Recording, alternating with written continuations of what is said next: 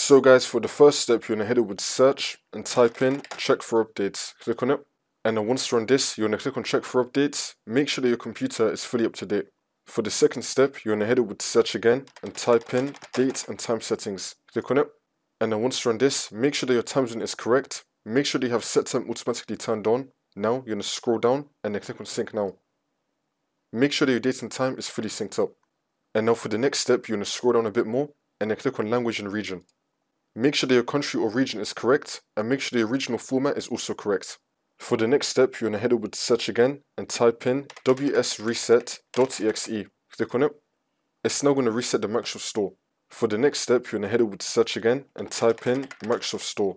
Now you're going to click on app settings. And then once this comes up, you're going to scroll down and then click on terminate. Scroll down a bit more and then click on reset. And then click on reset again. Wait for this to load.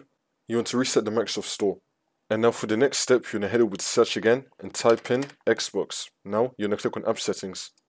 Now once you're on this, you're going to scroll down again and then click on terminate and then click on reset and then click on reset again. Wait for this to load. You now want to reset the Xbox application.